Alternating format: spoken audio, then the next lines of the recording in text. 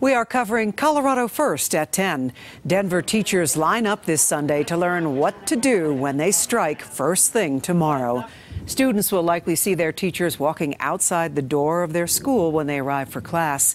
Denver Public Schools Administration plans to deploy 1,500 substitute teachers along with 1,400 staff. But the superintendent warned us tomorrow will not look like a typical school day. Our Sean Chitness is live tonight. And Sean, teachers say they're ready.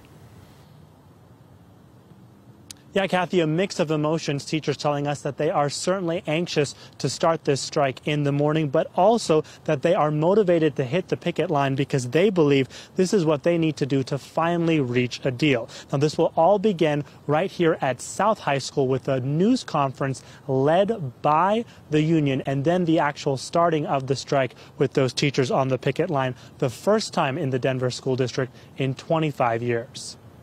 Today has been a very emotional day getting ready for the strike. Teachers met one last time to prepare for Monday morning, getting supplies and going over the schedule for the first day of the strike. We are making sure that plans are in place to ensure that our picket lines are as safe as possible. Earlier in the day, Denver Public Schools came back to the table without the other side. Leaders saying they want to keep negotiating.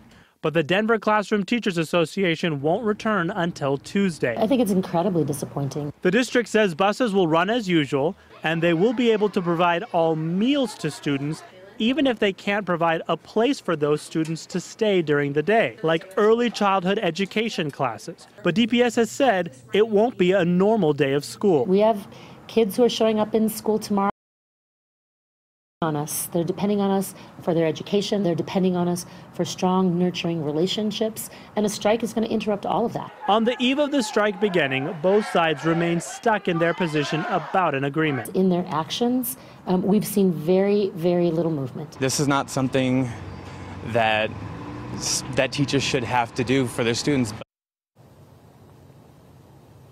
So here's how Monday is shaping out to look like. Again, the beginning of the day with this news conference led by the union right here at South High School. Then we'll see teachers actually picketing between 7 and 9 at this school and other locations. We know the district is planning to speak and make themselves available to react later in the morning. And then the teachers will hold their own rally on the steps of the state capitol in the afternoon. And for now, it looks like both sides may return to the negotiating table on Tuesday.